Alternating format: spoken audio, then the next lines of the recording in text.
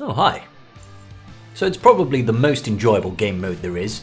I'm not talking about 3v3, but GAC in general, and I figured we might as well do a video covering the absolute basics. Let's get into it.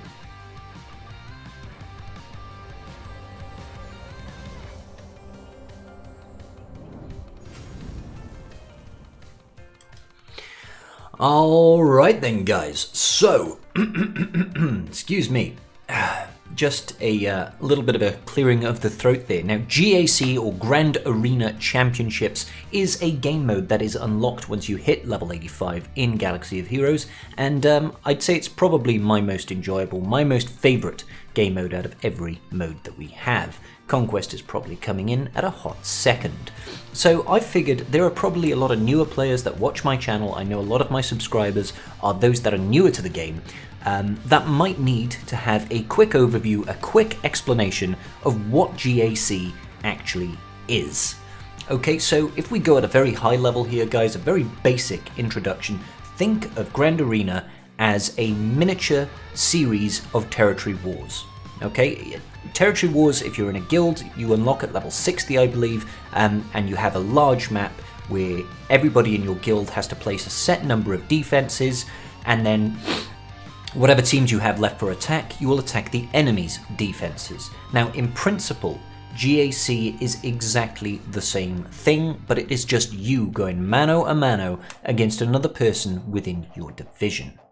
So I think before we get into stuff like divisions, like leagues, that sort of thing, we'll just take a quick look at an actual map. So this is going to be my round one. I've attacked my opponent, he hasn't attacked me yet.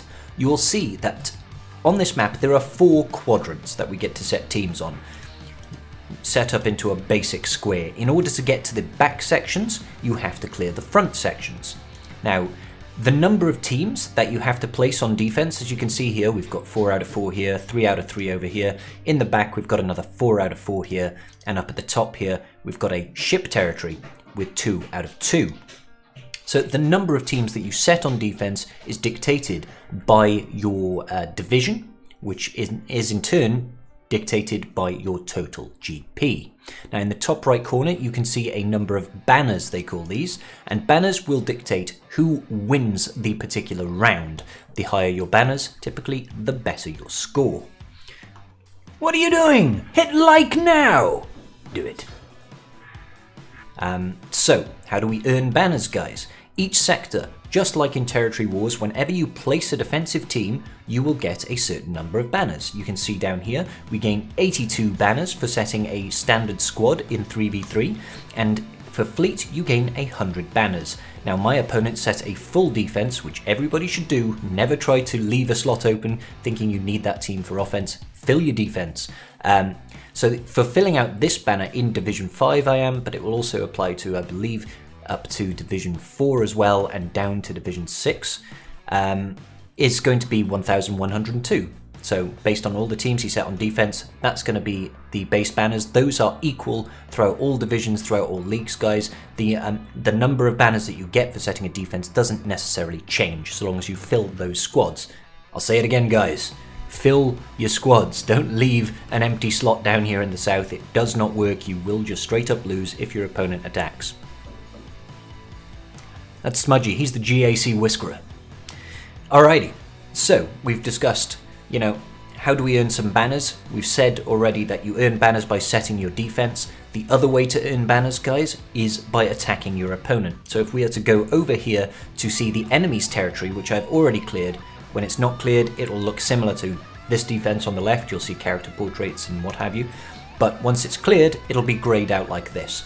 So we can see over here, for offensive wins, we can gain between 16 and 56 banners. Now, 56 in 3v3 is the highest number of banners that you can get for any given win, and those banners are dictated by how well you perform in battle, okay? So, let's go over the scoring scheme. Okay guys, so just to give you a for instance, I'm going to take a look at one of my older videos of the actual GAC battles that I did for this particular opponent, and we'll go over how the banners are awarded for a victory. So let's check it out. I'm about to beat this General Grievous team here with my Clones 501st team, hashtag spoilers. So we'll see how the points are awarded. Quick sip of coffee. Oh, beautiful. Alrighty, so here we go.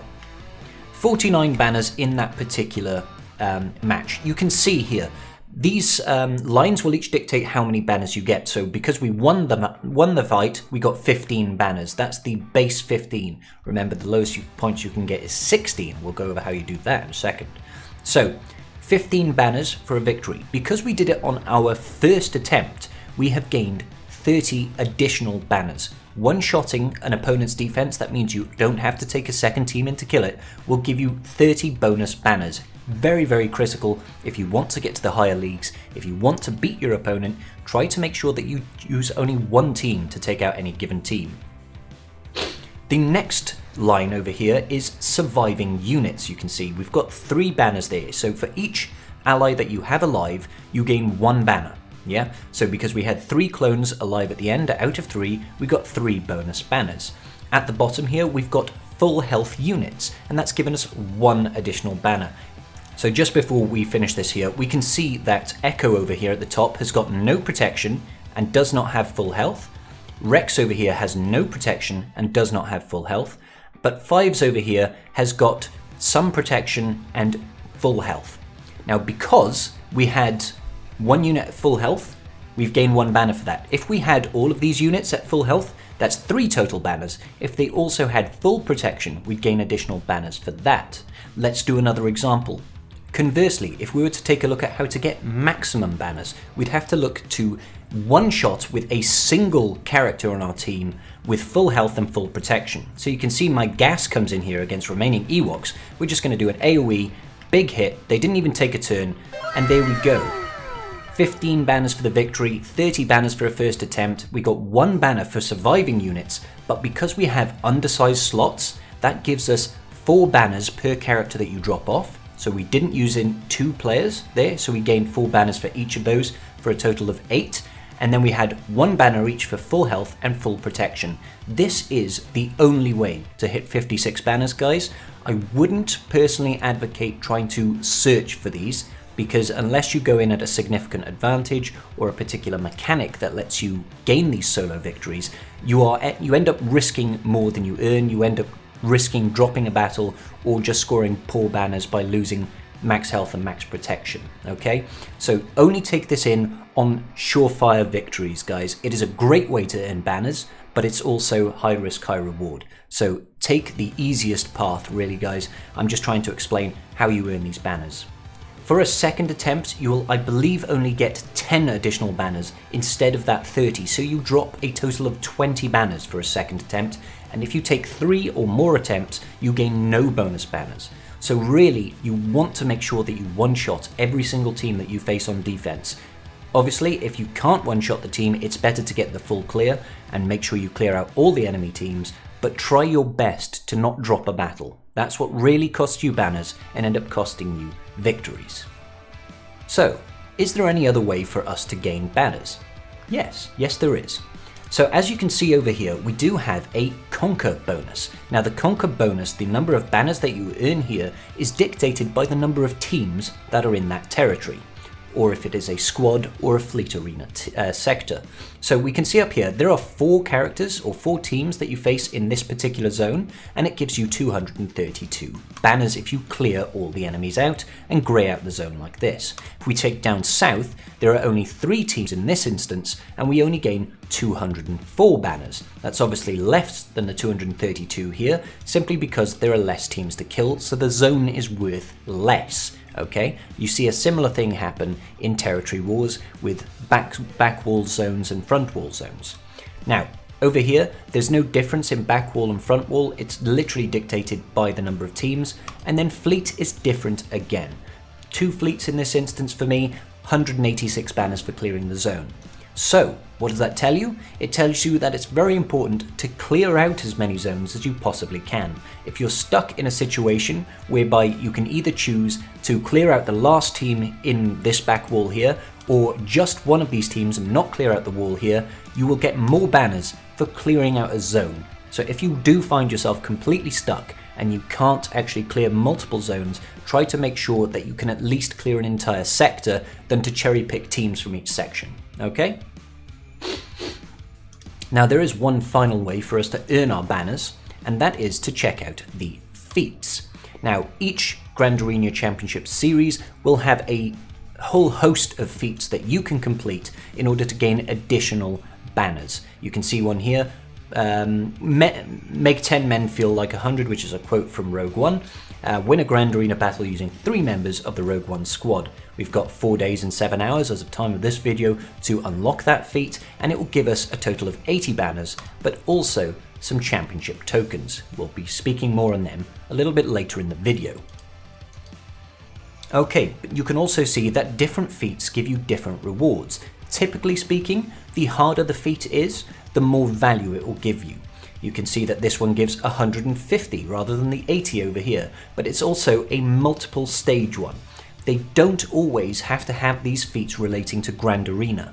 Some of them will be feats that you have to do within Grand Arena, and some of them, like this, like that make 10 feel like 100, you must win a Grand Arena battle with 3 Rogue One units. That has to be done in Grand Arena. But down here, that's impossible even for a computer, is win 3 Fleet Arena battles without using a reinforcement. Pro tip, guys, Malevolence makes that very easy. But moving on. So some feats are required during Grand Arena battles. Some feats you can do at any time in any area. And then there's always feats for promotions. These don't award you banners, but what they do award you is gear and crystals. Yes, please. The more promotions you get all the way up to Kyber, that's the top league, the better off you'll be as far as gearing and rewards. Okay, what else can you get from these feats? Sometimes they also give you titles or portraits, okay? So you might get various portraits for completing specific feats. So make sure when you're going into Grand Arena, before you set your defenses, you just go over here, you go into the championship section, and you check out the feats in the top right corner. Have a look through, see which one of these feats is feasible for you to do, and have that in your mind before setting your defense or when you're playing your dailies. Just try and get them done. So apart from letting you win battles, what else do those banners do? Those banners let you get promoted into different leagues. Now we have different divisions. As I stipulated at the start, your division will be based on your total GP, okay? The total maximum GP that you've ever earned. So if you try to unequip mods or stuff like that, you won't necessarily drop into a lower bracket. It'll always know what the highest GP you've ever achieved is. And you can see they range these divisions from Division 11, sub 1 million, all the way up to Division 1, which is over 7.8 million. It was recently adjusted, okay? So those divisions will dictate what enemies you'll face. They'll all be in that sort of GP bracket range, 4.5 to 5.14 for my particular division. But they will also dictate how many teams you need to set on defense. I will show that on screen over here. There you go. It's a lot of teams, right? Also, guys, 5v5 and 3v5, 5v5 and 3v3 have got different numbers of teams that you have to set on defense, simply because in 3v3 you obviously have more teams that you can set because there are less units overall in any given team. So keep that in mind. Now, what do we have up here? We have leagues. Everybody, each start of each Grand Arena Championship, guys, and each individual championship in total will start in Carbonite League. Now, Carbonite League is the basics that everybody starts in.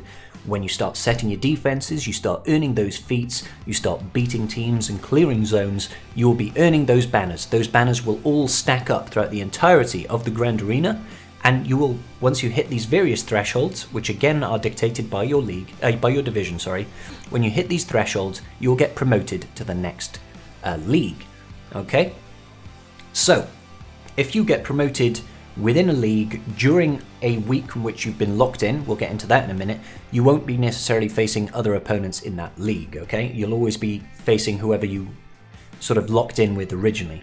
Similarly with divisions, when you lock in for a Grand Arena Championship, which is a 5-week event, you will not go up or down a division. You'll never go down a division, but you'll never go up a division from like Division 6 to Division 5 in between the weeks, guys. Your GP might push you over into a new division, but once you are locked into that division for that Grand Arena, you will stay there until the next one, okay? The leagues are more flexible in that each week when you re-sign in, you'll be assessed based on which league you're in, okay? So, as you hit these different thresholds and you get promoted, what does that mean exactly? It means a couple of things, guys. First and foremost, we'll talk about rewards. Stands to reason, guys, the higher the league is, which is indicative of you performing better in any given GAC, the better off your rewards are. You can see the rewards in the right-hand side over here. These rewards are granted at the end of the Grand Arena Championship, which I believe is 5 weeks, 4 weeks. 4 weeks of actual battles, but 5 weeks in total, given the actual wait time, I believe.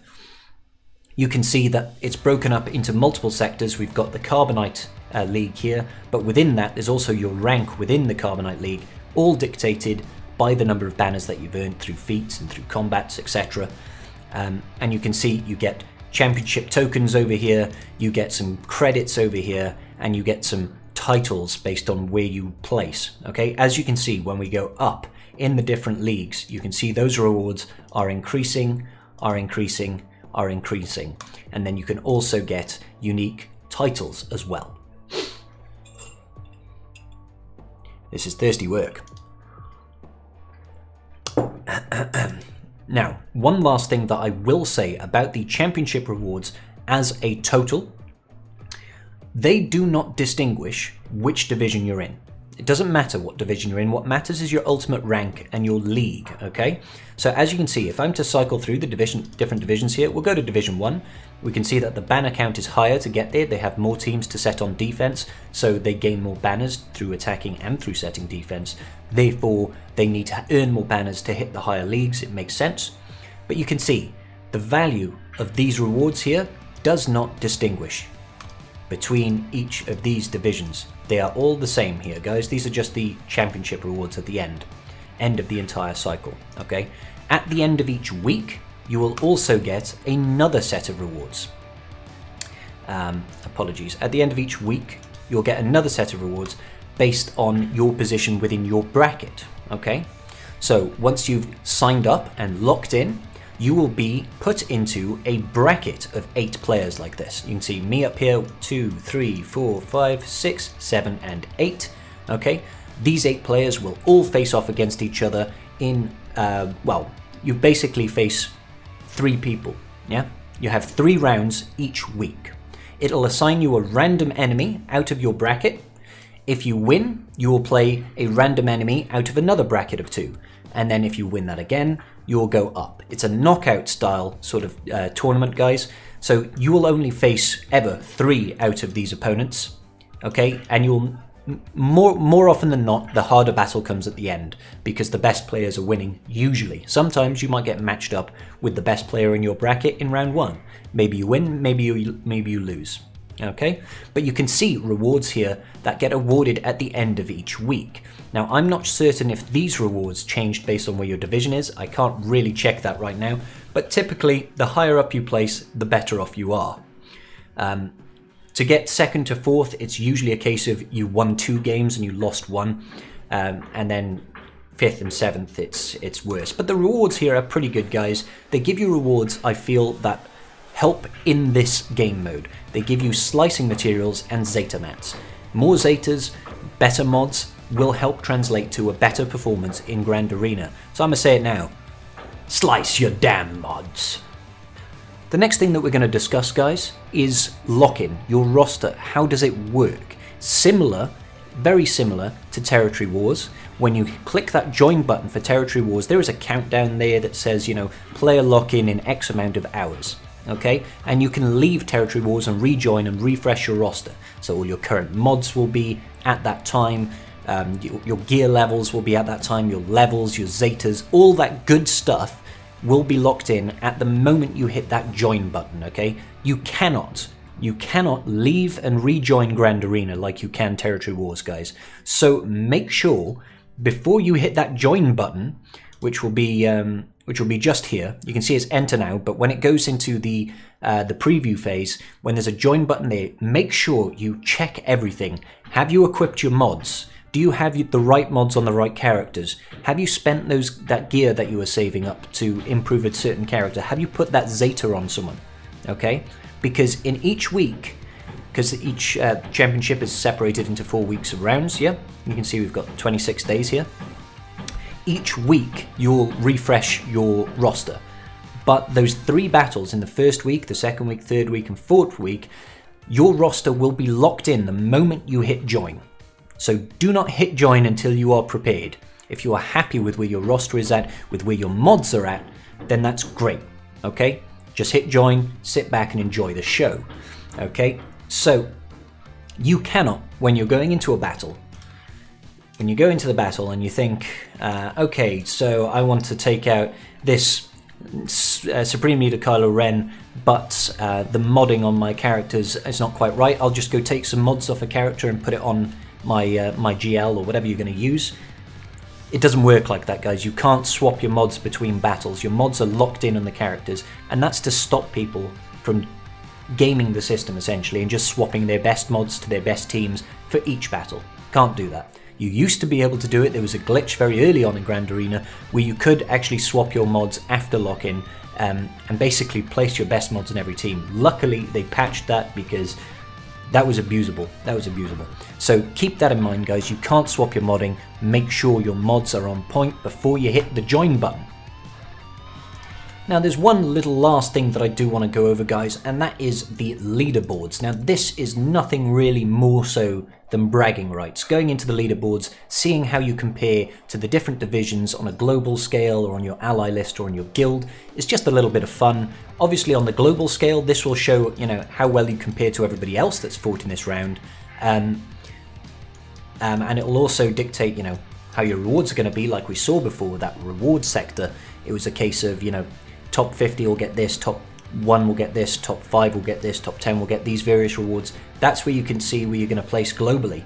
But if you also took a look at, like, my ranking, for example, it says whatever league you're in, whatever division you're in, and how you place against other people, you can see yourself compared to the rest of your guild mates. How well have they done in their banners? Don't forget, not everybody would have attacked, not everybody would have done the same feats, so these things are going to vary. And then you can also check against your allies. Now this is just bragging rights, guys. You can see that, hi, it's me, Tom, over here. He's got like 200 more banners than me, but he is in a higher division, placing more teams on defense, earns more banners. I'm not salty, I'll catch you, Tom. But anyway, it's just a little bit of fun, guys. It's a little bit of fun. And I see it as a little bit of friendly competition where you can compare yourself to your guildmates and your allies, and you can say, huh, well, I've got 20 more banners than you, and we're in the same division. Come at me, bro. But yeah, just do check it out, guys. It's all a bit of fun. I would love it if you guys would take to the comment section down below. Let me know how you are getting on with GAC. Do you have any questions about GAC? Let me know in the questions down below, comment section down below. I would love to hear it. So yeah, I think that's going to about do it, guys. That's going to about do it. If you want to hear any more on GAC or you want me to go further in detail about it, I'm more than happy to. Come join me on Twitch, guys. Look in the comment section, the description down below. You'll find links to my Twitch, my Twitter, my Discord, all places that you can contact me. Please do so. I would love to hear from you. And of course, until the next video, guys, peace out. Just giving a quick shout out to my patrons. I appreciate each and every single one of you. And without your support, I wouldn't be doing this today. Thanks so much.